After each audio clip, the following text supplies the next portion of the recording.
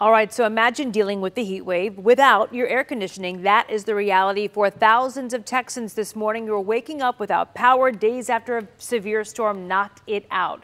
At last check, about 130,000 homes had no service. Yeah, Megan Mitchell is live in Dallas with the latest. And Megan, help is on the way from North Texas this morning. What's the latest? Yeah, good morning to you both. You know that heat does not discriminate here in Texas, and in East Texas, there are about 130,000 customers that are without power. And I'm now here with David Hardage. He's with Texas Baptist Men. I love some of the things that you have in this kitchen unit here because this will help so many of the people who don't have access to electricity to get that food made. Well, that's right.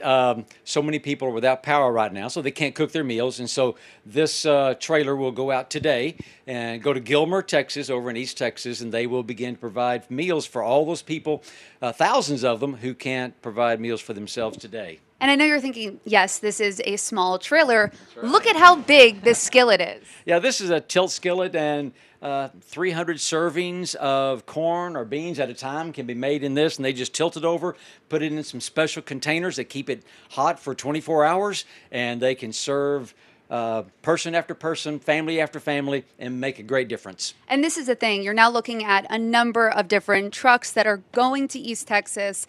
They've got laundry units. They've got showers in there. And there's already chainsaw crews who are over in East Texas, over in Perryton, who are trying to help out with this cause. And so you mentioned, David, that you're providing hope. You're providing healing. What is the goal of what you all are trying to do? And how can those who are listening to our broadcast help?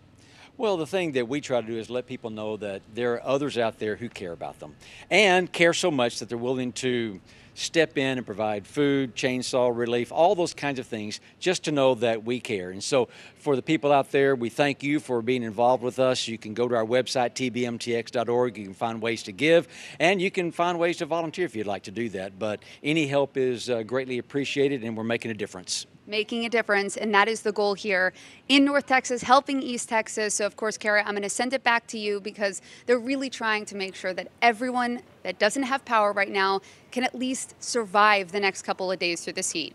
Yeah, here's hoping they can get that power restored as quickly as possible, Megan. Of course, the storm that caused those outages out east, the same one that created an EF3 tornado in the Panhandle.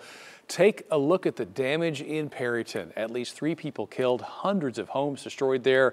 Texas Senator Ted Cruz toured the damage with Perryton's mayor, talked with survivors. Texas Governor Greg Abbott visited as well and signed a disaster declaration. He said it was some of the worst tornado damage he has ever seen.